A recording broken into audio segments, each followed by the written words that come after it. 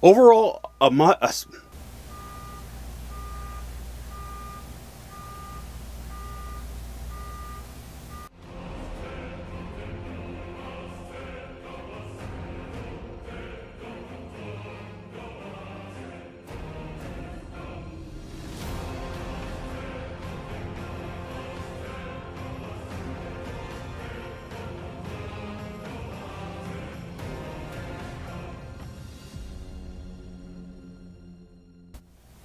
alright, come on in, hit the like button, think about subscribing if you're already. If you're new here, welcome to the channel, but most importantly, welcome to the Viking family.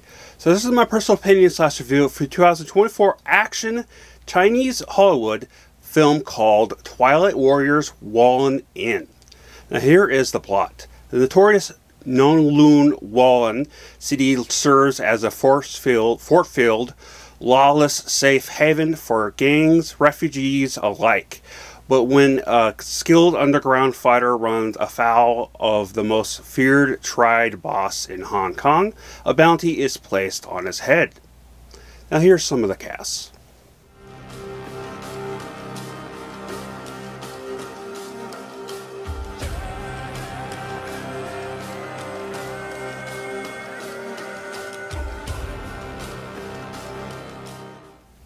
This was actually better than I was expecting.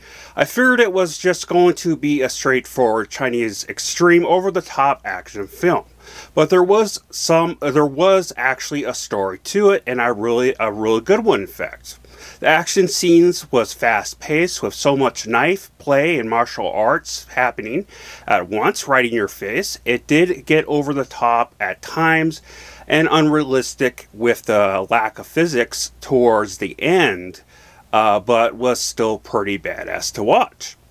Something I loved was the amount of the practical sets, pieces, and props that was used throughout.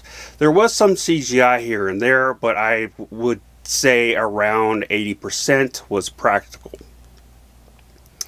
Great chemistry between the main cast, some interesting characters as well. Now here's my rating.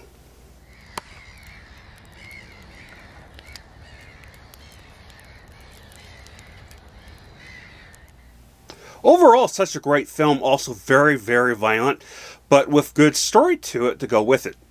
Now, I do recommend it, highly, highly recommend it.